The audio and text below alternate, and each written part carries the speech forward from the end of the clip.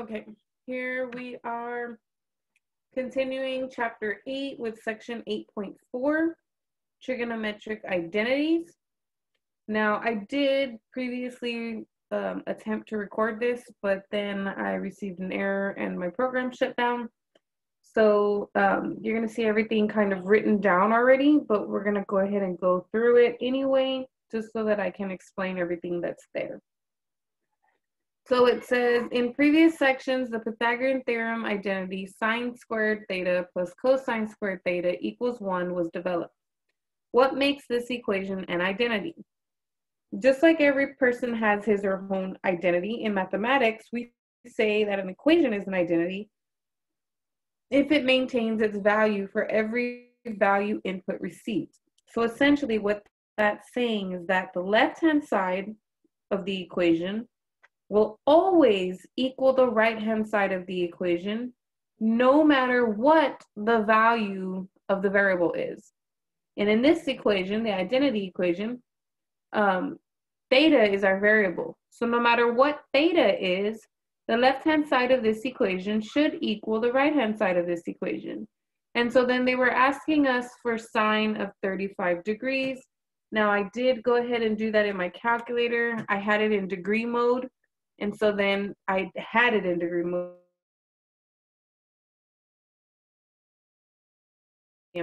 but I had it in degree mode and I typed in sine of 35, cosine squared of 35, and I did hit enter and it did give me 1. And then I did the same thing for 5 pi over 3. So I did sine of 5 pi over 3. You cannot put the square here like it is on the paper. So I do have to put the sine of this angle in parentheses and then square it. Okay, so that's important when you're trying to put these in your calculator, that you put that in there correctly. And then I hit enter and I got 1. So make sure when you're trying to do sine squared of 5 pi over 3 that you're typing in sine of 5 pi over 3. The computer will automatically open a parentheses for sine. You're going to have to close it, but then you're going to have to put another one to square everything. You do not want to write sine of 5 pi over 3 with a square here. That's going to square the 5 pi over 3 and not the value of what you get after you've taken the sine, okay? And there's no way to put sine squared in your calculator and then open the parentheses. So be very, very careful in the calculator and make sure that you're putting the whole sine of the angle in parentheses and then squaring it. Okay, so it says because the left-hand side equals the right-hand side, and we've established that identity there, that means that the graph of sine squared plus cosine squared should equal 1, which means it'll look like a horizontal line at the y value, y equal to 1.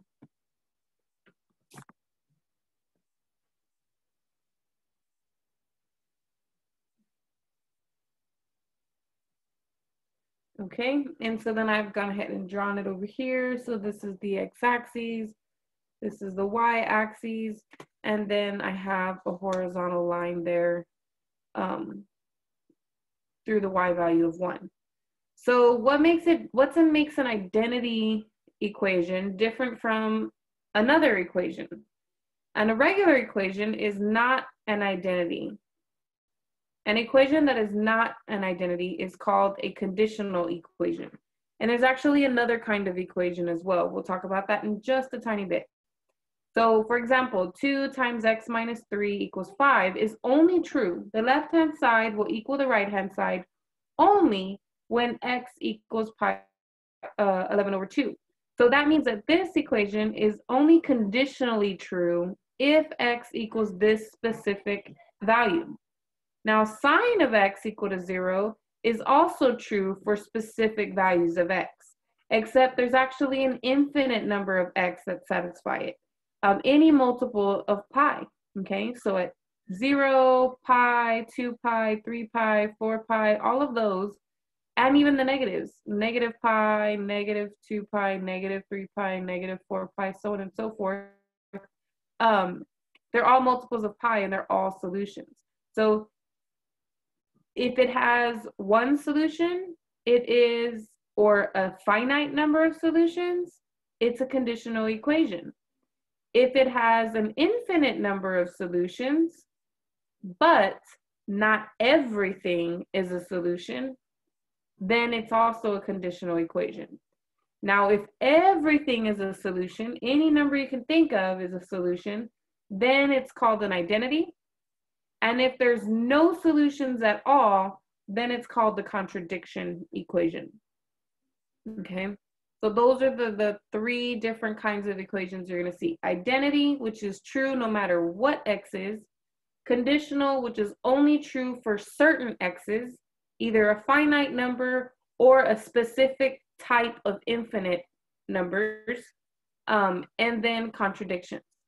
And before we get into the rest of this identity situation, we want to go back and just kind of revamp on these formulas here because you may need them as you work through this section. I don't think I came across any of these in this section, but that doesn't mean that they can't happen, okay? And when I was recording, I did get cut off from the last example. No, I didn't. I finished the whole thing. So I really didn't use any of the negative, even odd identities, but that doesn't mean that you won't or that you won't see it, okay? Mostly we just use these three and then of course our Pythagorean identities. So let's go ahead and go into the section and see what we've got here. So for the first example, there's basically about three different strategies that you can use to solve or to establish an identity. When they say establish an identity, it's the same thing as saying that proving an equation is an identity, okay? It's just basically you're showing that with some algebraic manipulation, one statement is equivalent to another statement, okay? No matter what the angle is, okay? And the way we do that is by using these identities that they've given us here. So we know that these things are true no matter what the angle is. So when I use these to go from one line to the next, I automatically know that the solutions to the previous equation are the exact same solutions to the other equation, and then therefore still keeping that same value. So the first one here, the first strategy we have is to multiply by a well-chosen one. This one comes in handy, okay? Sometimes we may choose to multiply by sine over sine. Sometimes we may choose to multiply by cosine over cosine or tangent over tangent. Just depends on the problem. But a lot of times when you have a numerator or a denominator that has a binomial, and these guys are not squared, what you're going to end up doing is multiplying by the conjugate so that you can eventually apply a Pythagorean identity, okay? So since I have a binomial in my denominator, we went ahead and took the conjugate of that denominator, 1 minus cosine, multiplied it on top and bottom. Now, I know from experience that when I'm doing this, it's because I want to turn this into an identity, which means eventually it'll turn into signs, and then I'll be able to cancel the sign. I can foresee that, okay? So because I can foresee it, I worked out the problem this way, okay? So I left the sign on the outside. I did not distribute it to the other numerator, but I did go ahead and multiply this denominator out. And when I FOIL this all out, the two middle terms will cancel, positive cosine and negative cosine, leaving me with just two terms, 1 minus cosine squared theta. Then I changed the 1 using the Pythagorean identity. Sine squared plus cosine squared is the same as 1, so I use that identity. And then minusing the cosine squared, those can cancel, and I can end up with just sine squared in the denominator. I knew this was going to happen. I could foresee it, which is why I did not distribute this sign. So then this sign cancels with one of these signs. So all I'm left with is 1 minus cosine in the numerator and 1 minus cosine in the numerator and sine in the denominator. Then what I did was I took and separated the fraction. So I did 1 over sine theta minus cosine over sine theta. And then this is the reciprocal identity, so it's cosecant. This is a quotient identity, which means it's cotangent, okay? But I did in fact distribute the sign because I foresaw what was going to happen. If you are not going to foresee, or you don't foresee what's supposed to be happening, it's perfectly okay to distribute that sign. If I had chosen to distribute that sign, I would have ended up with sine times 1, which is sine times cosine, which is sine cosine.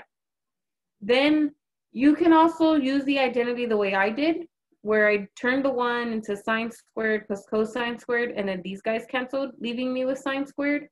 Or you can manipulate your sine squared plus cosine squared equals 1 identity. And if I take that identity and I minus cosine squared on both sides, I end up with sine squared equal to 1 minus cosine squared. So I know that 1 minus cosine squared, according to manipulation of this identity, that denominator is equivalent to sine squared. So whether you're plugging in for 1 and then canceling terms, or whether you're manipulating the identity, you'll still get to the same place, okay? Then from here, I do have 2 terms in the numerator, so I split it, sine over sine squared, sine cosine over sine squared, and then I reduce this, I got 1 over sine, reduce this, I got 1 cosine over sine, and then this is still cosecant, and this is still cotangent. So you can still get there even if you do not foresee what should be happening, okay? It is still possible to arrive at the same conclusion. Now, the second strategy is to, if you're given multiple fractions, is to rewrite as one fraction. And so sometimes if they don't have a common denominator already, you will have to multiply by a well-chosen 1 to figure out how to make them have a common denominator, okay? So for instance, in this case, you have 2 separate fractions. So the common denominator between 2 totally different fractions is going to be these 2 things multiplied together, which means for the first fraction, I would have to multiply by 1 plus sine theta over 1 plus sine theta, so that I had both of them in the denominator when I was done, okay? So really there's like an extra step that I didn't write down, and that would be just to put this times this with this in the numerator. Then here, for this fraction, we have to multiply by the other denominator, which is 1 minus sine over 1 minus sine. And then again, the denominator will become these 2 multiplied. The numerator just becomes 1 minus sine theta. If I FOIL these out, the positive sign and the negative sign will cancel. So I'll be left with 1 minus sine squared theta. And same thing over here. If I FOIL that out, I end up with 1 minus sine squared theta. Since they both have the same denominator now, we can combine them. So you've got the first numerator plus the second numerator. But because it's plus, the signs are not going to change. So it's 1 plus 1, which is 1. Positive sine theta plus a negative sine theta means they're going to cancel. And so I literally only get 1 plus 1, which is 2. And then the denominator stays the same. Then I did the Pythagorean theorem, turning 1 into sine squared theta plus cosine squared theta. The sine squared thetas cancel. I get 2 over cosine squared theta. This can be written as 2 times 1 over cosine squared theta, which can be written as 2 times 1 over cosine theta squared, which can be written as 2 secant theta squared, which is the same as saying 2 secant squared theta. Okay, and so then that is what we end up with. So this fraction, these adding subtractions, turns out to equal just 2 secant theta. And so that's what we would put there for that problem. So these problems are kind of open-ended. They're starting you off with something, and then you're just supposed to see where you end up by following their directions. So we've got one more like that, and then we'll jump into the kind of problems you're going to see in your homework, okay?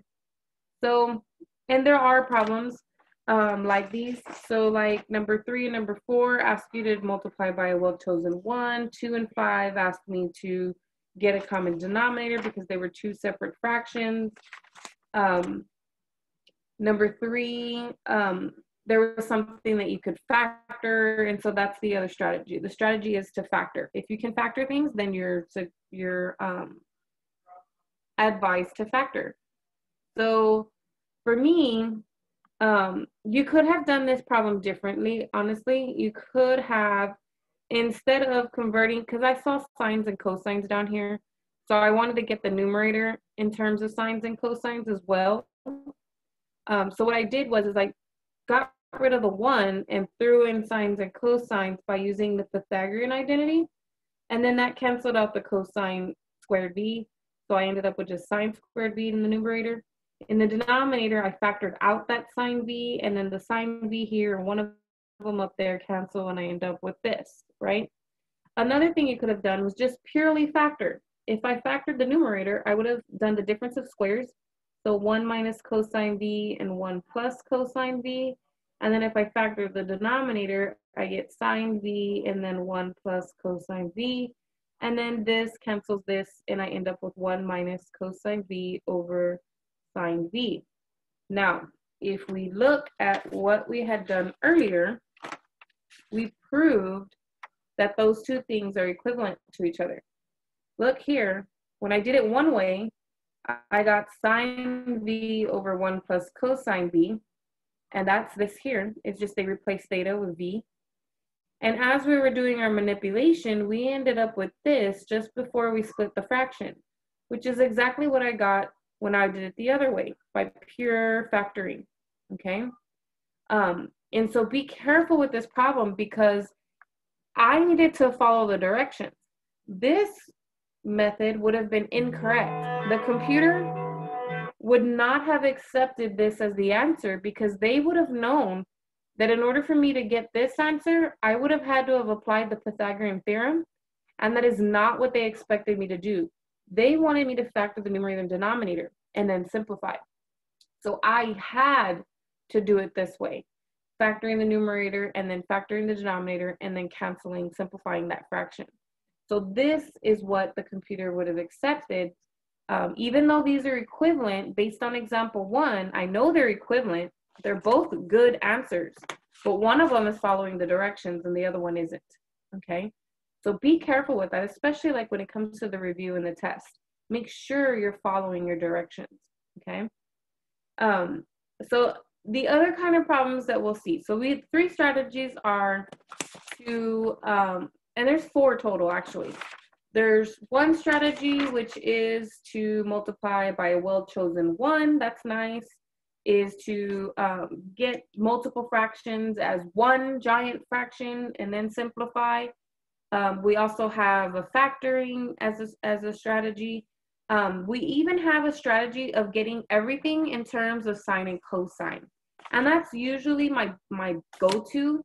So it's usually the first thing I do. If I see secants and tangents and cotangents and cosecants, those things, the first thing I do is I'm going to take that and I'm going to put them into sines and cosines. Because generally, once you do that, a bunch of stuff will cancel, some stuff will get manipulated a little bit, and then eventually you'll be able to get down to what you needed to get down to. You'll be able to simplify it so it looks a lot nicer and prettier and cleaner. And so that's exactly what they're going to want us to do. Now notice that this one's different. They didn't give me this and then just tell me to simplify. They told me establish this identity. So they're telling us that this left-hand side equals this right-hand side. They want you to basically prove that, okay? So they want you to start with one of the sides, whether you start with this one or this one, and then show that if you manipulate it enough, you can get what's on the other side, okay? Now for this problem, they did specifically tell me to take this expression and manipulate it and then figure out how I'm gonna get secant, okay? They already told me which one to take. I'm telling you, when you're doing the problems, if they don't give you any directions on how to establish it, you should be taking the more complicated thing and then doing what you can do to it to get the other side, okay? It's much easier to go from the complicated thing and simplify down to the simpler expression than it is to take the simpler expression and then somehow get the more complicated expression, okay? So for me personally, if I was given this problem, I would have already taken the left-hand side and I would have broken these things down after distributing it, of course. I would have broken this down into cosine over sine, this one into sine over cosine. Then here the sines cancel, you get cosine theta by itself. Here you just get sine squared over cosine. I need the two fractions, right? This is like over 1. I need to get a common denominator, so I multiplied the cosine over 1 by cosine over cosine so that they could have the same denominator when I was done. I got cosine squared over cosine and sine squared over cosine. Now that they have the same denominator, we can write them together as one big fraction over cosine. And the numerator becomes cosine squared theta and sine squared theta. Now, cosine squared theta plus sine squared theta is 1. And then 1 over cosine is secant. And now I've arrived what is on the right-hand side, so I'm done. Just want to make you aware. Addition is commutative. So it doesn't matter whether I have sine squared theta plus cosine squared theta or cosine squared theta plus sine squared theta. Both of these are equivalent to 1. So even though those were the other way around, because addition is commutative, I could make the conclusion that that would also equal 1. Now, let's look at another example. So this one says, establish the identity that this equals this. Now, in example 1, we already took the right-hand side, the fraction, and converted it over to the left-hand side. If I go back to example 1 right now, I will show you. So we already had sine theta over 1 plus cosine theta, and we manipulated it, and right before we got to the very last step, or actually no, it is cosecant. We did end up getting cosecant theta minus cotangent theta after all of our manipulation. So we've already done from the right-hand side to the left-hand side. What I wanted to do was show you what I would have done if I had been given this problem and had never done this in example 1, okay? So what I would have done is I would have looked at this.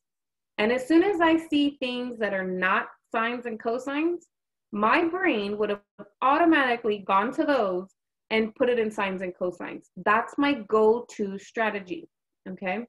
So that's exactly what I did here. Since we already did it going one way, why not show the other way, right? It doesn't make a difference whether you start with the right-hand side and you get to the left, or you start with the left and eventually you get to the right. That is the goal though, to start with one of those sides, manipulate it, and then get to the left-hand side, okay? So what do we got here? We have left-hand side is cosecant is 1 over sine, cotangent is cosine over sine.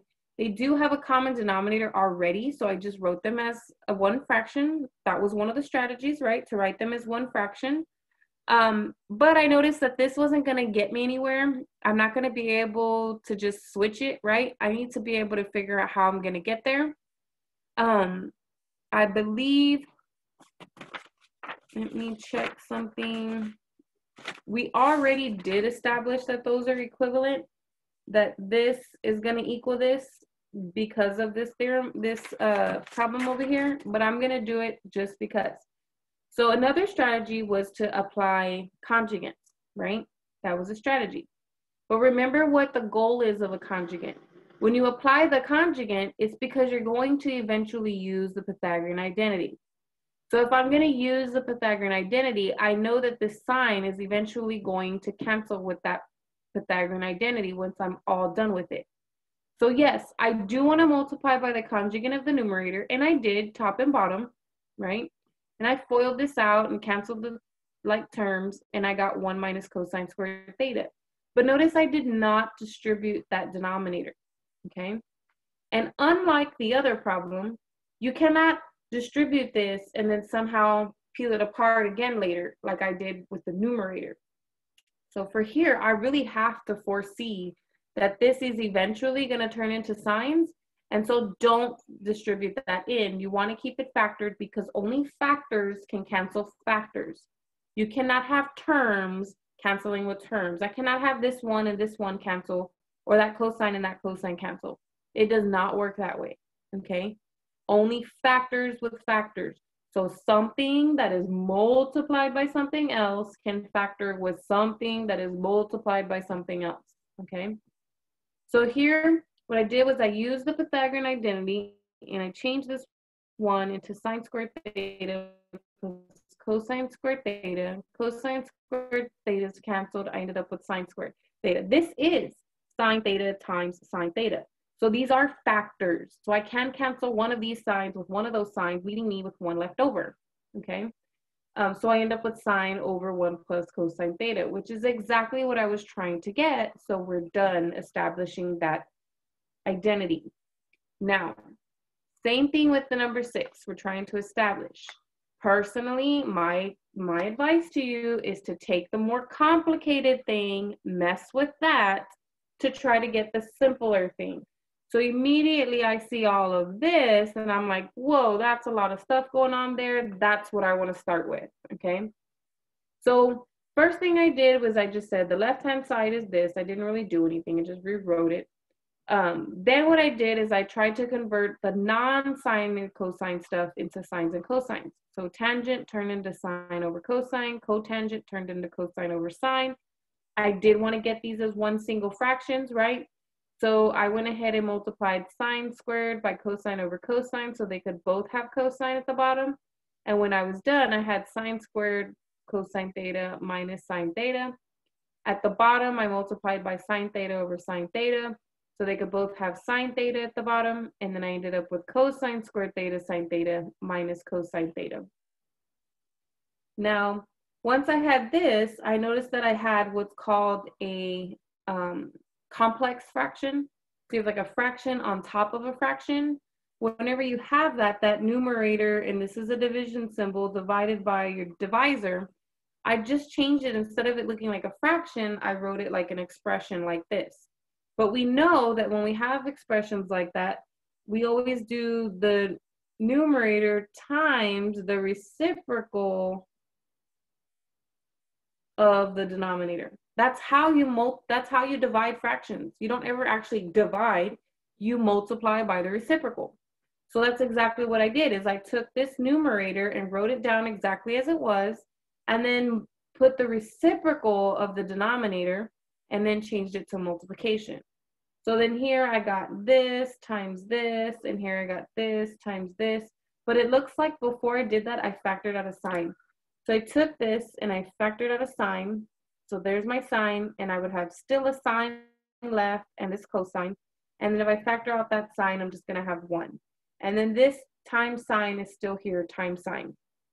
At the bottom, I have the cosine there in the times, and then I factored out a cosine here. So I took a cosine out of there, which means I still had 1 left, and I still have this sign left, minus, when I took out that cosine, I have a 1.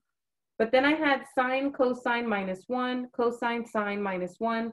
Multiplication is also commutative, right? So sine cosine is the same thing as cosine sine. So these guys will cancel because those factors do match. And what happens is I end up with sine squared theta over cosine squared theta. And then if I rewrite that differently, I can say sine over cosine squared, which means the same thing as saying tangent squared, which is the same as saying tan squared theta. And that is what we have on the right-hand side, so we did establish that identity. Now, other than those strategies, those are basically it. Multiplying by clever 1, using conjugates if you need to, factoring if you need to, getting one single fraction if you need to, and then putting things in terms of sines and cosines whenever you can. Okay, those are our strategies.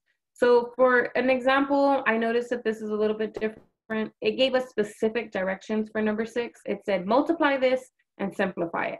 And so I had to do exactly as they told me. So I went ahead and I multiplied these two binomials out. So it's 1 minus the result that I get from multiplying these out. So that's why I used a bracket there so that I remember that I'm supposed to subtract everything I get from that expression. So cosine and cosine, cosine squared, cosine and sine, cosine sine, sine and cosine, sine cosine, and sine squared. Negative and negative is positive sine squared. These two are like terms. I think what I did is I distributed the negative next. So I distributed that negative. So this became negative cosine squared We do have commutative property of multiplication, so it doesn't matter what order they're in.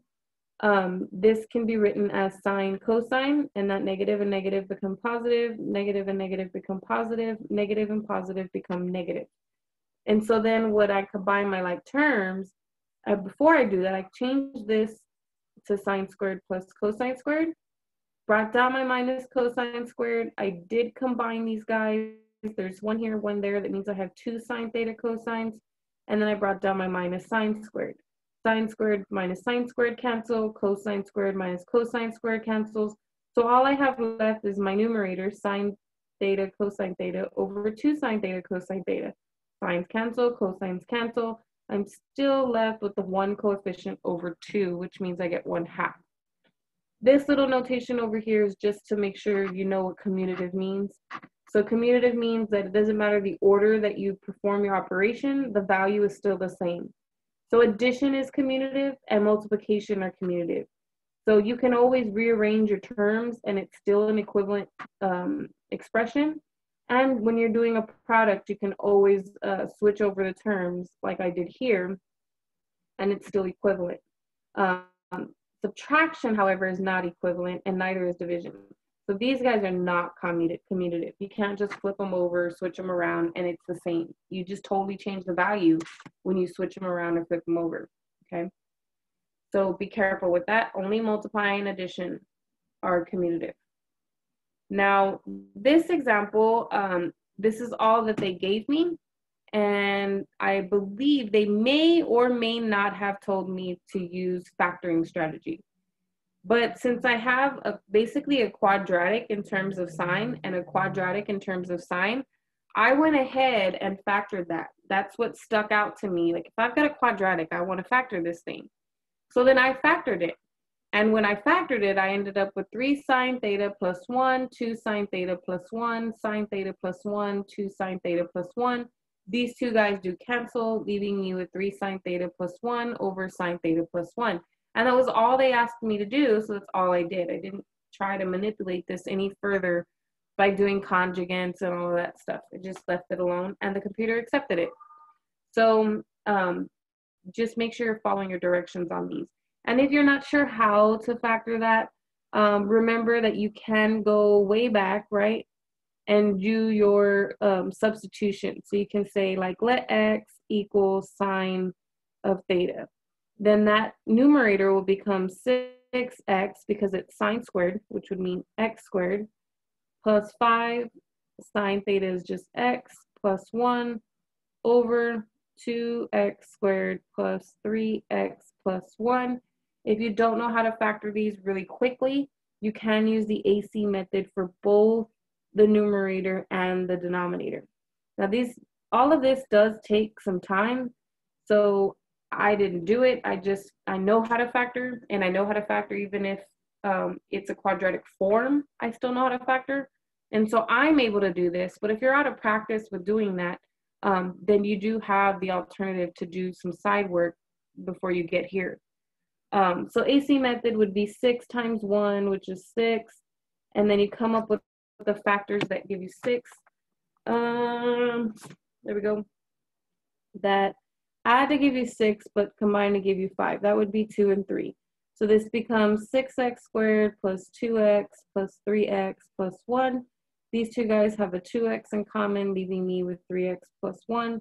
Have to bring down the plus sign. These have nothing in common, so you put a 1, and you still end up with 3x plus 1. So the binomial they have in common is 3x plus 1, and that leaves me with 2x plus 1. And then you just back sub. So remember, x is sine of theta. So this is 3 sine of theta plus 1, and then 2 sine of theta plus 1, right?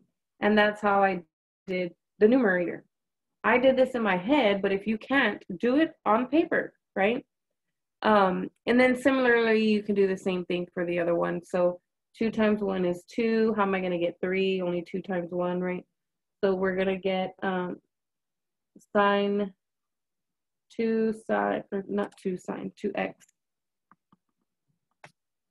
So we have 2x squared plus 2x plus 1x plus 1. So this side has a 2 in common, a 2 and an x in common. So if I factor out that 2x, I end up with x and a 1. Bring down my plus sign. These have nothing in common, so bring out a 1. It stays x plus 1. They have x plus 1 in common, and then you have 2x plus 1 left over. And if you back sub, that's the same as saying sine theta plus 1 and 2 sine theta plus 1. So again, I did all of that, but I didn't write it down, so I just factored it. Now, if you're that great at factoring, perfect. This is literally all you need to show, cancel, cancel, and then you get the answer. If you're not great at factoring, please go through all the steps to make sure you factor this thing correctly. The last thing you want to do is be getting all the wrong answers because you're not factoring it correctly, okay? So the last problem that I noticed was in establishing the identity. And so, oh, this one does involve the odds and evens. So there is one that I've saw so far. So this one, I am taking the more complicated side, which is the left-hand side.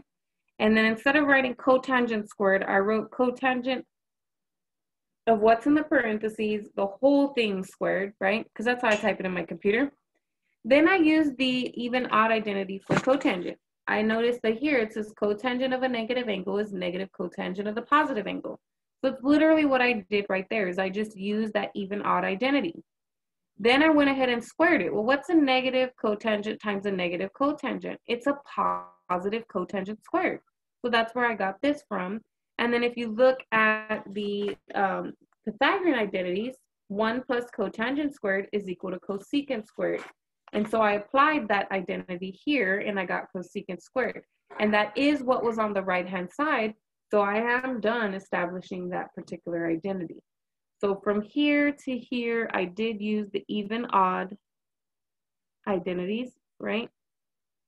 And then from here to here, I used the Pythagorean identities.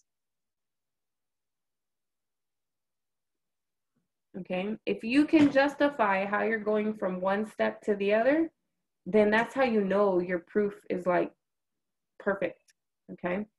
Here and here, all I did was square.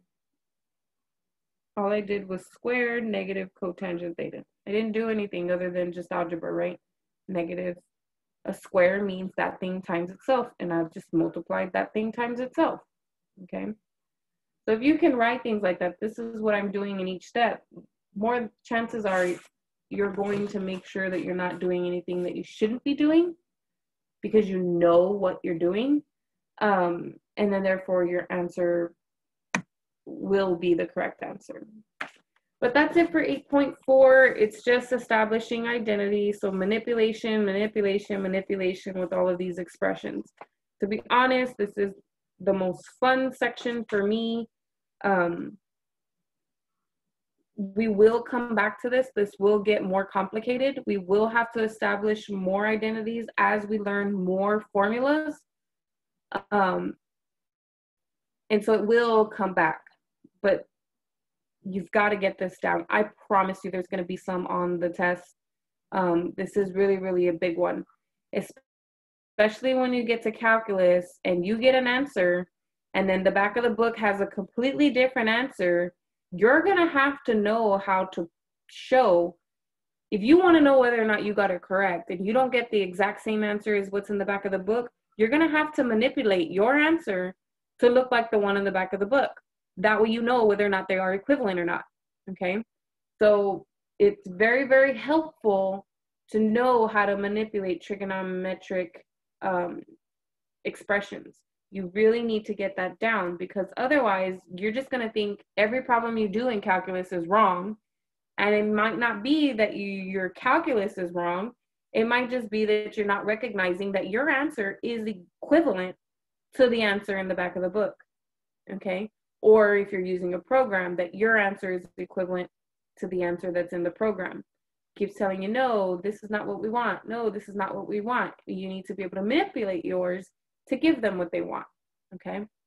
So very, very important section here. It will come back to you in calculus, I promise. So please, please, please practice this one so you get it down with all those strategies, okay?